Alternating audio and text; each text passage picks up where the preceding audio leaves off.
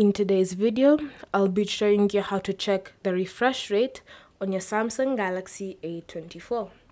So first, open settings, and under settings, scroll down until you find developer options. If you haven't enabled the developer options, what you need to do is go to about phone, select software information, and then tap on build number 7 times. Once you've tapped on it 7 times, you can just go back to the settings menu, and then you should see developer options has been enabled. So go to developer options and then scroll down until you find the option show refresh rate. So this shows the refresh rate of the current display. To enable it, tap on the toggle like that.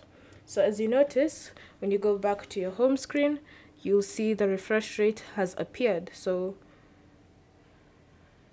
it will change according to the refresh rate that you're currently on. Thank you for watching. If you have any questions or comments, leave them down below and we'll get back to you.